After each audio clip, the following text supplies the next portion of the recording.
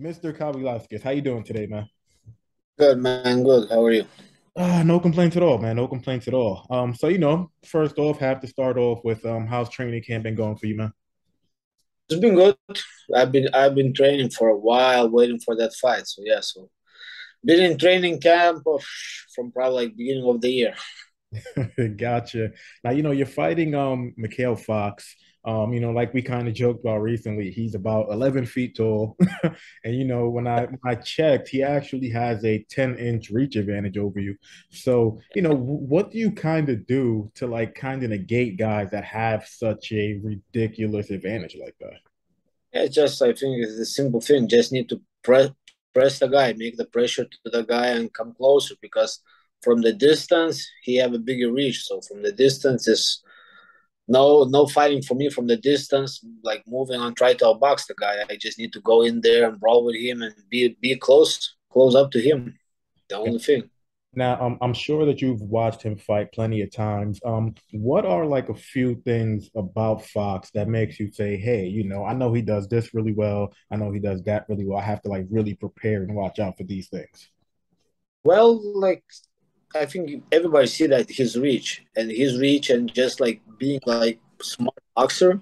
He's a pretty smart boxer. He used his distance. Some tall guys just go in the close distance. Now he's boxing smart. He's using his reach. He's moving from outside, like for fighting from outside. So I think this is his big advantage. Just he's using jab good. He have long reach. So yeah, he's just holding that distance. What is where he is comfortable in. Gotcha. Now, a lot of people remember the two great fights that you had with both Virgil Ortiz and against Terence Crawford. Crazy, crazy fights, man. I don't remember the round exactly, but a lot of people were saying that you should have got the it should have counted that you got a knockdown against Terence. Do you still believe that? Looking back at it now, do you think you actually knocked him down? I think I dropped him. Yeah, it was I think a good shot. He go down like I already mentioned that a lot of time he was saying I was pushing him, but if you watch closely, I watched that episode many times. I didn't push him down. He just goes down. So yeah, but the referee didn't count as a knockdown. Huh? It is what it is. The fight ended not in my way, so it is what it is. It's similarly when you fought against Virgil in the early goings, you fought like a really great fight. I remember Terence Crawford going online actually, and he was just kind of telling people like, I tried to tell y'all, like he can really fight. So between those two guys, who would you say hits the hardest, man? Between those two guys, Yeah, I think Virgil and I, Terence. Ortiz is he's a harder puncher. I think Ortiz. Is it by a considerable margin or just slightly? No, I think maybe slightly. Like Crawford have a power too. That like don't count that. But I think just Virgil just sits on the punches a little bit more. Now, nobody would know better than you. Virgil's been calling for that fight for so long now. Terrence has his own thing that he's kind of wrapped up in doing, trying to become undisputed and things of that nature. But, let's just live in a perfect world and say that Crawford and Virgil were to square off, man. You fought both of them. Who would you give the edge in that fight, man? Right now, I will say 50-50. I don't want to make no stuff like putting on, but I think this is 50-50 fight. I would like to see that fight. I would always say like Virgil Ortiz have a little bit more power, a little bit more pop in his hands. He sits on his punches. He's more aggressive, but Terence Crawford in the later fight, he showed that why he's a champion. So like, it can go any way. I think so. It will be a very interesting fight. I can tell that. If you had to give somebody the slight edge, I know you said 50-50, 51-49. Who would get that one small percent, man? I will get that 1% to referee. It's 50 50 50. I like it. You should be a politician, man. You don't like to answer questions. I like it a Hey, lot, man. man, one day go to politics. I would love to know. I know fans at home would also love to know what's it kind of like fighting Terence Crawford in the ring? Is it like a lot of mental pressure he puts on you in terms of his boxing ability? Just what's it kind of like in there? I think just Terence Crawford's like in the beginning of the fight, I was feeling very comfortable of the things I was doing. I was feeling very great, but just I think at the second half of the fight, he start picking you up. Like he's a smart guy, so he starts seeing the mistakes you make, and then he punish you for those mistakes. So I think it's like it's not like a mental or physical pressure.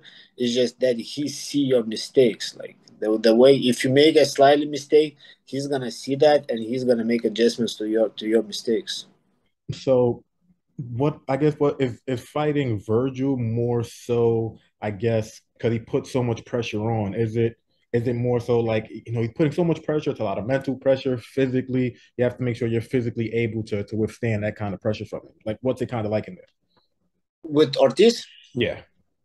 yeah, Ortiz, he's a powerful man. Like I can tell you that he's very powerful, very aggressive, and I think his thing that he just if he see you hurt, he's gonna go for the kill. He smells the blood, he's gonna go and like he's gonna like at least like lots of like power and punches to you. And this what happened with my fight with him. Like he hurt me a little bit and he never let me go.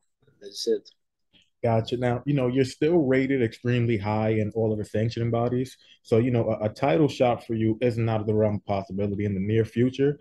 But, we do have Spence that has all three of the belts, well, three of the belts, and Crawford Yeah. has one of the belts. So I guess it makes it difficult for guys like yourself to, kind of get a title shot. But, let's just say that Terence Crawford and Spence finally do fight, which is supposed to be happening, rumored in November. Who would you give the edge to in that one, man? I think Crawford. I Mm. can tell that in that fight I can tell give you like that 1% of the slide with I would go with Crawford. Why is that? Could you kind of like I break it think down for like me? Spence, like I like Spence the way he's fighting. He's very like he's a lefty. He's very smart, aggressive, powerful, good IQ in the head. And I think Crawford is kind of the same guy, but when you watch Crawford fights, at the end of the fight, he's picking up the pace. He's gonna like he's I think like more like condition wise and like I don't know like he's just picking up like the pace at the end of the fight and like he's just in his fights when you see his fights like the last few rounds he's doing way much better than he was doing the first round. So I think that most of the guys always turn up in like end of the fight and he's just getting better end of the fight. So I think this is his thing. Stoppage or decision? No, I think decision. Mm. I don't I don't see stoppage in that fight. Okay. Realistically, if they were to fight, and then, let's just say there's a rematch, might happen sometime next year or something like that. The winner goes up to 154, vacates the titles. How far away do you think that you actually are from fighting for, an actual title? Two fights, three fights, a year, 2 years? How do you kind of see it? Depends of the fights, but maybe two, three fights. And like if the belts go vacant, if 147 like then I feel everyone is hoping because they like been dragging for a long time. They need to fight. They need to fight each other, and then like see what who have the belts. If they want to move up in the weight class, then they release the belts, and then all the other guys can just fight each other and get those belts. Is it So frustrating? Is it like frustrating for you, man? Like you and the rest of the guys who are really top contenders? Like, yeah, I'm sure you're also a fan of the sport and you want to see them fight, but at the same time, you're just like, all right, either sign the fight or drop the belt. Like, I want the belt. Like, is it frustrating for you? yeah, of course, like it's I think for lots of guys it's a little bit frustrating when they're like just been like calling each other out for a long time and they still like right now hopefully they're gonna fight and nothing like no problem's gonna get in the way of them fighting. So yeah, I think like a little bit frustrating when they both have like all the belts and they just don't fight each other. So it's not good for boxing. In your view, this fight against Fox, do you see yourself getting the stoppage, or do you see yourself just going about and just outboxing them? I'm not sure if a lot of people know, but you were a former Olympian, so you have a lot of boxing pedigree. So do you see yourself getting that stoppage or just out? I'm not, I'm not looking like I never like in the fights look for the knockouts. The way I prepare is always I prepare just if it goes the distance, it goes the distance. But like my plan is just like win the fight and I'm just focusing on like beating the guy. And it's not like focused on like, oh, I need to get the stoppage or something like that. I just, if it goes 12, 10 rounds, I need to beat every round of him. I need to beat him. Gotcha. I mean, like we kind of discussed before, his dimensions overall are just really kind of freaky for the division. In terms of like just preparing for it, do you just bring in a whole bunch of taller guys to spar? Do you kind of have to just switch up your entire training method to fight a guy like that? We was getting like, we was trying to get as much as possible like tall lefties guys. We went sparring the Fundora, Sebastian Fundora. He's a 6'6" guy. Jesus, Yeah. what how you grow so big? Yeah, so we've been getting like tall. It's not so much like tall lefties guys. You can have lefties, but like tall lefties is hard to get. But we're trying to get as much as possible, like tall lefties guys. Even like some guys not even lefties, but just a tall guy. We bring him just to see that reach, to get used to the reach of the guy. Did you actually get a chance to spar against Fondora? Yeah, yeah.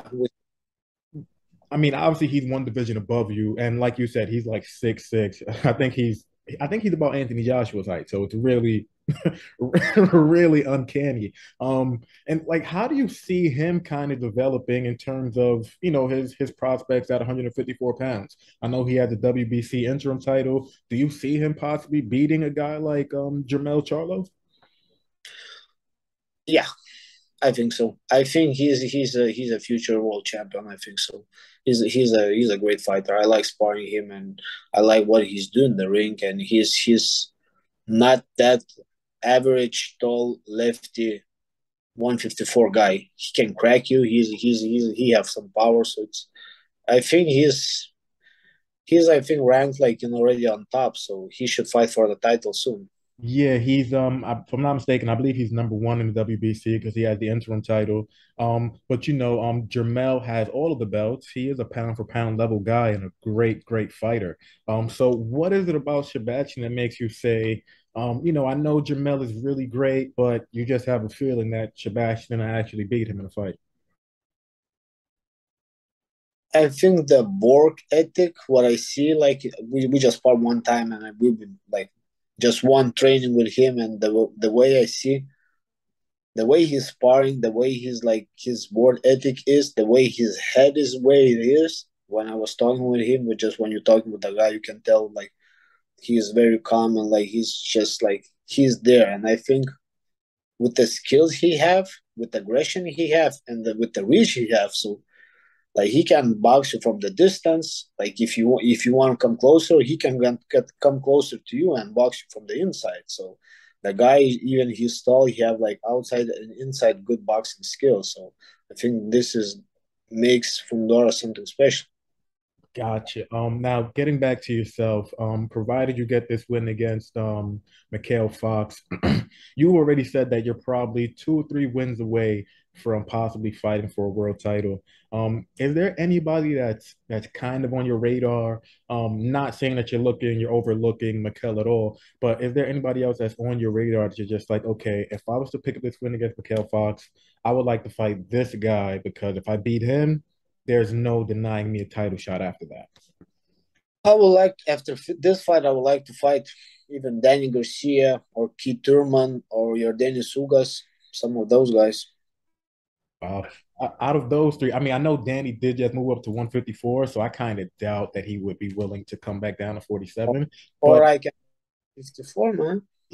I'm not surprised, man. You're kind of jacked, so I'm not surprised, man. But if you were to get a fight, well, if you were to have your choice between Ugas and Keith Thurman, both guys were former world champions, who do you think would actually give you the more difficult fight in the ring? I think they both look alike, like with their boxing abilities. I think they're like both look alike. Maybe Turman have a little bit more experience, so maybe I would say maybe Turman, but no disrespect with Ugas. He's a former champion. He beat Pacquiao, and he's a great fighter too. So it's Gotcha. hard. One is better with them. Gotcha. And just last thing from me, man, in terms of just your activity, do you want 2023 for like do you want to fight 3, 4 times during the year, or are you just okay with just having a more slowed down pace? Um, Being slow, like slow pace with the fights, like it's first you want to fight as much as possible, man. Mm. I just want those fights. So I tell you, like I've been like training probably like from January, like non-stop training camp, like and We, we, always always on weight, always ready, and just waiting for the fights. we can tell you've been training since January, man. Like I said, you're jacked. We can tell. We can tell, man. But I definitely appreciate your time and jumping on this interview. If you could just tell everybody at home where to follow you on like your social media accounts and things of that nature, that'll be great. Yeah, my social media, Instagram is Mean Machine 147. So people go follow me, and you're gonna see like my training stuff, what I do every day, how I prepare, how I become so jacked up. I'm gonna go check it out myself, actually. But yeah, so you will be fighting Mikhail Fox October 8th. I'm really looking forward to it and really appreciate your time, brother. Thank you, man. Thank you. Thank you, man. Bye.